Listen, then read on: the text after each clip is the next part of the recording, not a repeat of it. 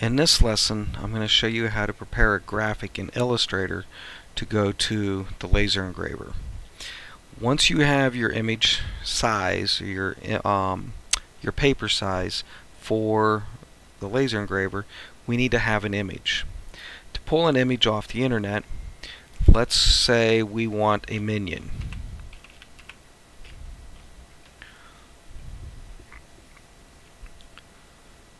And so we have minions, so we want to search for images.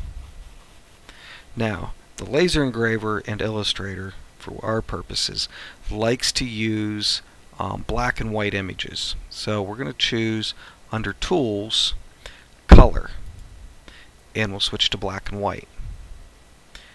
And we'll also switch our type, the type of image, to clip art or line drawing. So let's say I want to use this image here. I want to try to make them a little bit bigger. I will right click on the image and copy image.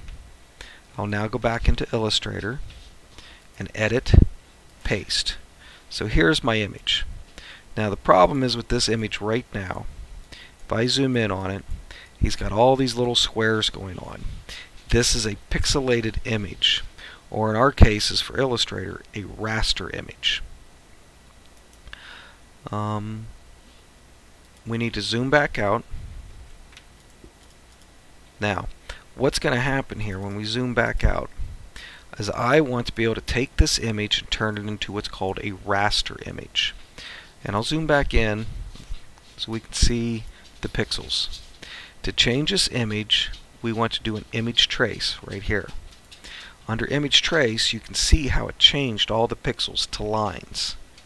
Next, click expand. And now that image will be usable for us, but as of right now, if we move our image to the desktop, we have all this white information. The laser engraver will engrave all this white along with the image. We don't want a big square of white going around our image. Well, let's get rid of this. To get rid of it, make sure the image is highlighted, go to Object, and on Group. Click off the image. Now if you click on the white area, you can hit delete. Now if you have a lot of information, a lot of white that you're trying to get up to, you can go to Select, Same, Fill Color. And that's going to select all the same fill colors as long as your fill over here is set to white, and we can hit the delete key. Now it's going to be very important right now to regroup this image, because if I try moving him right now, I don't get everything. Let me undo that.